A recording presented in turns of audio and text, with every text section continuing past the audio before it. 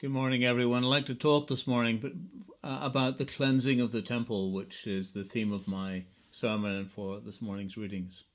So there we have a depiction of that famous event, that spectacle in the temple area, quite well represented in this image. Jesus, the authority figure, striding around, overturning tables, scattering animals in all directions, and then he is questioned about all that he was doing and why he was doing it. Well, it's a reminder that on occasion Jesus realized that he had to make a stand. He had to be active, and it's a big contrast, of course, to the different strategy he adopts during the week of Holy Week, where again he's in Jerusalem, but he's there for a much different purpose. Here it's to show his authority, and in Holy Week, in the build-up to Easter, of course, it is to comply with his Father's will and to die on the cross for all of us, for which case activism was not required, but a deliberate and strategic passivity. We just thank that we have a God whose strategies and tactics we can understand and admire, and that they are there for our benefits. Amen. Hey everyone, Reverend Bob Cotter here. Welcome to our service of Morning Prayer 2, beginning on page 101, for this the third Sunday of Lent.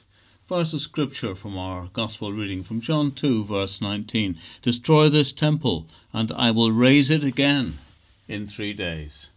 The Lord be with you, and also with you.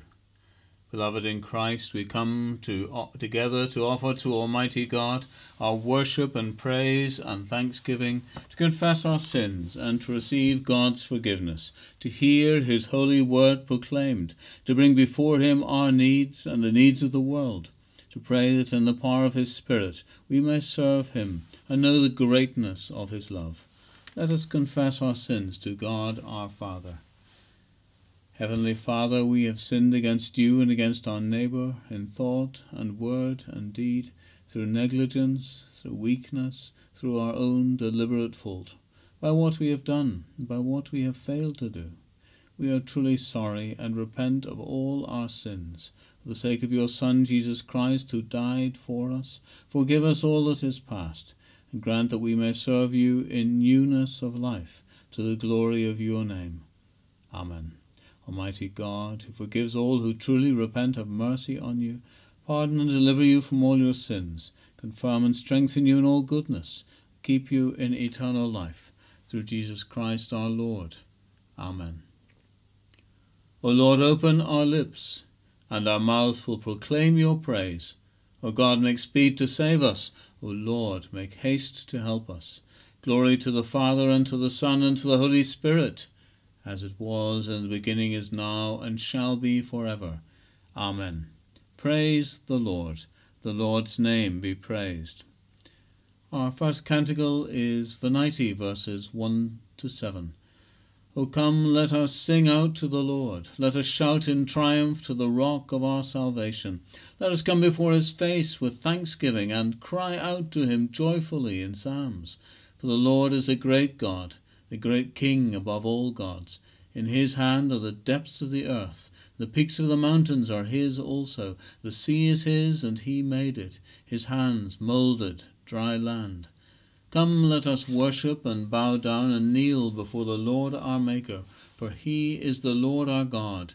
We are his people and the sheep of his pasture.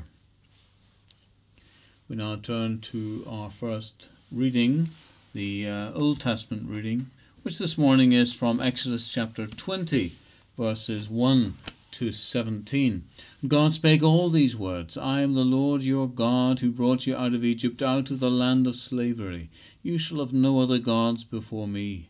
You shall not make for yourself an idol in the form of anything in heaven above, or on the earth beneath, or in the waters below. You shall not bow down to them or worship them, for I, the Lord your God, am a jealous God, punishing the children for the sin of the fathers to the third and fourth generation of those who hate me, but showing love to 1,000 generations of those who love me and keep my commandments.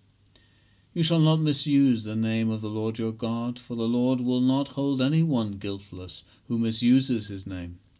Remember the Sabbath day by keeping it holy. 6 days you shall labor and do all your work, but the seventh day is a Sabbath to the Lord your God. On it you shall not do any work, neither you nor your son or daughter, nor your maidservant or manservant, nor your animals, nor the alien within your gates. For in 6 days the Lord made the heavens and the earth, the sea, and all that is in them, but he rested on the seventh day. Therefore the Lord blessed the Sabbath day and made it holy. Honor your father and your mother, so that you may live long in the land the Lord your God is giving you. You shall not murder. You shall not commit adultery. You shall not steal. You shall not give false testimony against your neighbor. You shall not covet your neighbor's house. You shall not covet your neighbor's wife, or his manservant or maidservant, his ox or donkey, or anything that belongs to your neighbor. This is the word of the Lord. Now turn to our appointed psalm, which you can find on page 611. It's Psalm 19. The heavens are telling the glory of God, and the firmament proclaims his handiwork. One day pours out its song to another, and one night unfolds knowledge to another. They have neither speech nor language, and their voices are not heard. Yet their sound has gone out into all lands, and their words to the ends of the world. In them has he set a tabernacle for the sun, that comes forth as a bridegroom out of his chamber, and rejoices as a champion to run his course. It goes forth from the end of the heavens, and runs to the very end again, and there is nothing hidden from its heat. The law of the Lord is perfect, reviving the soul. The testimony of the Lord is sure, and gives wisdom to the simple. The statutes of the Lord are right, and rejoice the heart. The commandments of the Lord are pure, and give light to the eyes. The fear of the Lord is clean, and endures forever. The judgments of the Lord are true, and righteous altogether. More to be desired are they than gold, more than much fine gold. Sweeter also than honey, dripping from the honeycomb. By them also is your servant taught, and in keeping them there is great reward. Who can tell how often they offend? O cleanse me from my secret faults. Keep your servant also from presumptuous sins, lest they get dominion over me. So shall I be undefiled, and innocent of great offence. The words of my mouth and the meditation of my heart be acceptable in your sight, O Lord, my strength and my Redeemer. Now turn to our second canticle, which this morning is on page 130, Saviour of the World. Jesus, Saviour of the world, come to us in your mercy. We look to you to save and help us. By your cross and your life laid down, you set your people free. We look to you to save and help us. When they were ready to perish, you saved your disciples. We look to you to come to our help. In the greatness of your mercy, loose us from our chains. Forgive the sins of all your people. Make yourself known as our Saviour and mighty Deliverer. Save and help us, that we may praise you. Come now and dwell with us, Lord Christ Jesus. Hear our prayer and be with us always. And when you come in your glory, make us to be one with you and to share the life of your kingdom. Amen. Our Gospel reading is from John chapter 2, verses 13 to 22. When it was almost time for the Jewish Passover, Jesus went up to Jerusalem. In the temple courts he found men selling cattle, sheep and doves, and others sitting at tables exchanging money. So he made a whip out of cords and drove all from the temple area, both sheep and cattle. He scattered the coins of the money changers and overturned the tables. To those who sold doves, he said, "Get these out of here. How dare you turn my father's house into a market?" His disciples remembered that it is written, "Zeal for your house will consume me." Then the Jews demanded of him, "What miraculous sign can you show us to prove your authority to do all this?" Jesus answered them, "Destroy this temple, and I will raise it again in 3 days." The Jews replied, "It has taken 46 years to build this temple, and you are going to raise it in 3 days?" The temple he had spoken of was his body. After he was raised from the dead, his disciples recalled what he had said. Then they believed the scripture and the words that Jesus had spoken.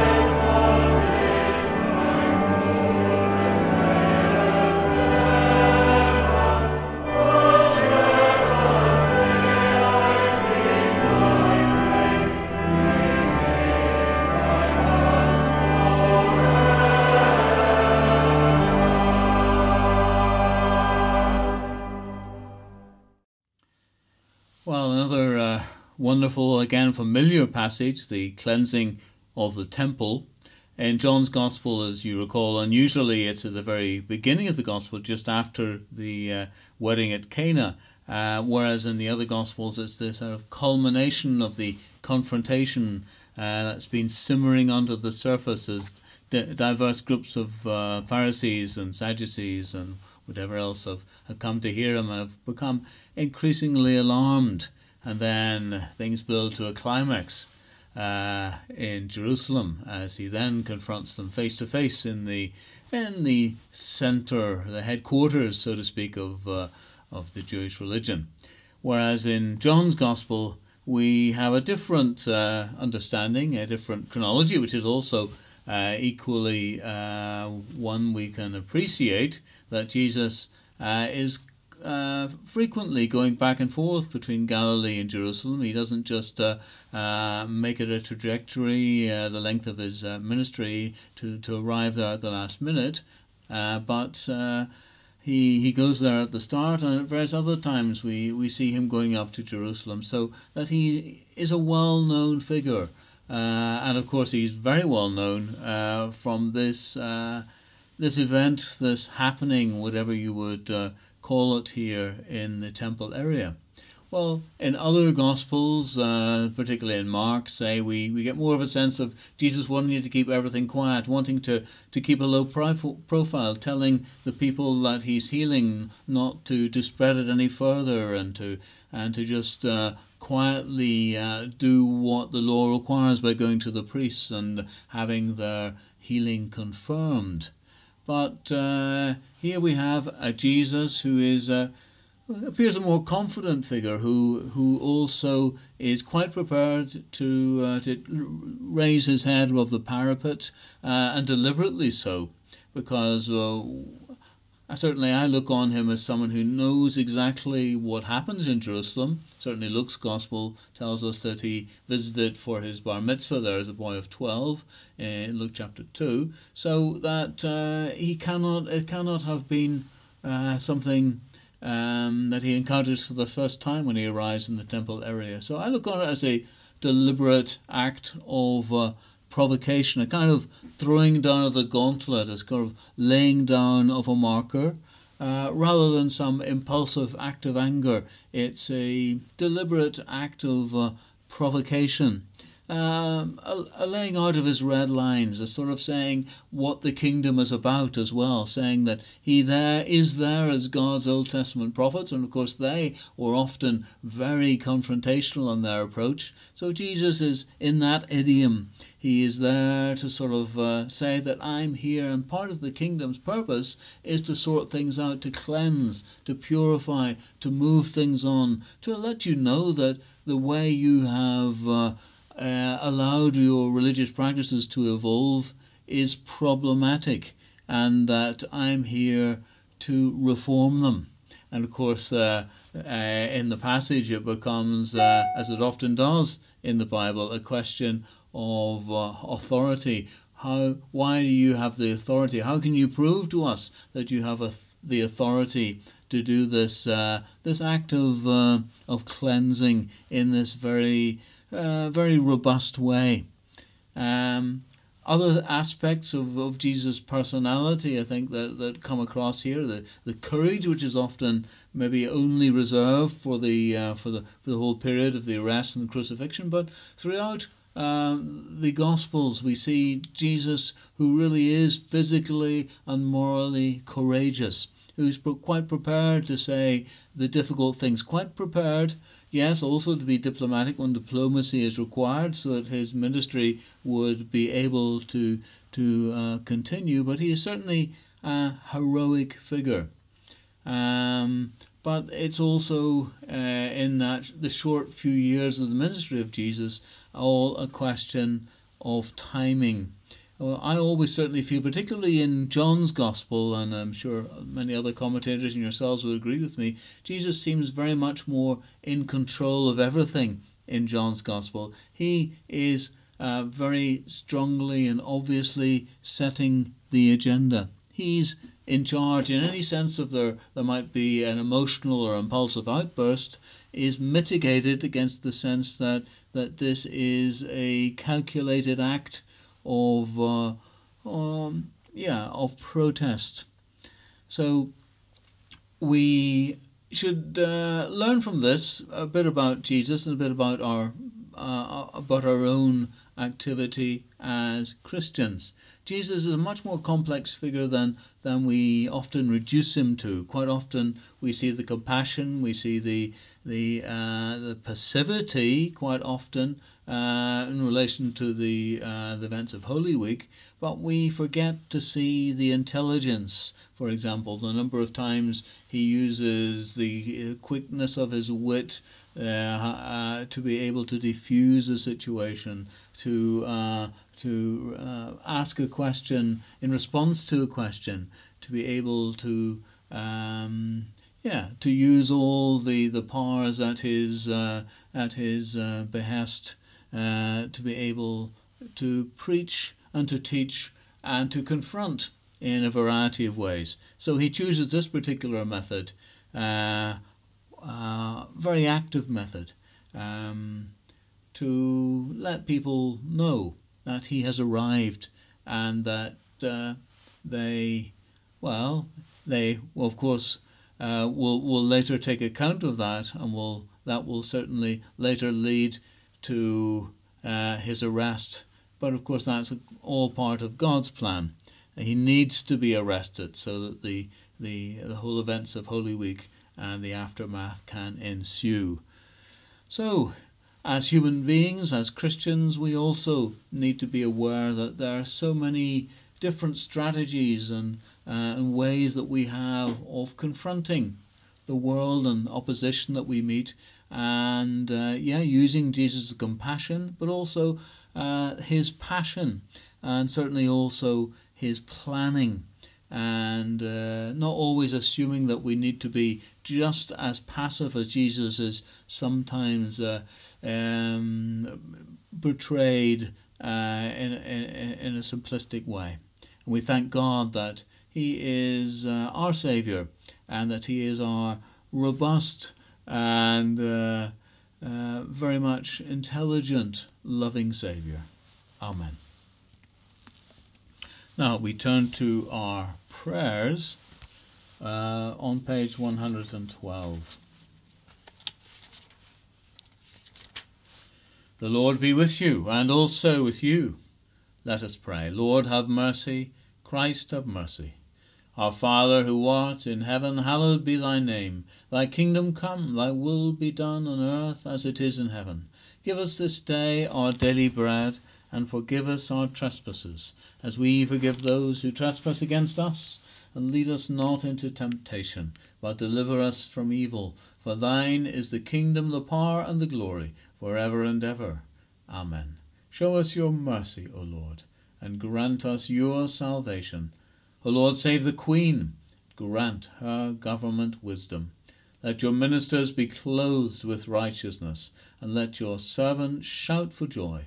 O Lord, save your people, and bless those whom you have chosen. Give peace in our time, O Lord, and let your glory be over all the earth. O God, make clean our hearts within us. Renew us by your Holy Spirit. We now turn to our collects. We begin with the collect for this, the third Sunday of Lent. Merciful Lord, grant your people grace to withstand the temptations of the world, the flesh, and the devil, and with pure hearts and minds to follow you, the only God, through Jesus Christ our Lord. Amen. Now the Ash Wednesday Collect. Almighty and everlasting God, you hate nothing that you have made. Forgive the sins of all those who are penitent. Create and make in us new and contrite hearts, that we, worthily lamenting our sins and acknowledging our wretchedness, may receive from you, the God of all mercy, perfect remission and forgiveness, through Jesus Christ our Lord. Amen. Go before us, Lord, in all our doings with your most gracious favour, and further us with your continual help, that in all our works, begun, continued, and ended in you, we may glorify your holy name, and finally by your mercy attain everlasting life, through Jesus Christ our Lord. Amen. Heavenly Father, in whom we live and move and have our being, we humbly pray that your Holy Spirit may so guide and govern us that in all the cares and occupations of our daily life we may never forget your presence, but may remember that we are always walking in your sight, through Jesus Christ our Lord. Amen. Take this opportunity at this near halfway point through Lent, this third of 6 Sundays, to use a portion of the litany which is set aside for periods of penance, including Lent. God the Father, creator of heaven and earth, have mercy on us. God the Son, Redeemer of the world, have mercy on us. God the Holy Spirit, giver of life, have mercy on us. Holy, blessed, and glorious Trinity, 3 persons in one God, have mercy on us. Save us, good Lord, from all sin and wickedness, from pride, hypocrisy, and conceit, from envy, hatred, and malice, and all uncharitableness. Save us, good Lord, from sins of thought, word, and deed, from the lusts of the flesh, from the deceits of the world, and the snares of the devil. Save us, good Lord, from fire, storm, and flood, from disease, pestilence, and want, from war and murder, and from dying unprepared. Save us, good Lord, from all false doctrine, from hardness of heart, from contempt of your word and commandment, and from the evil of schism.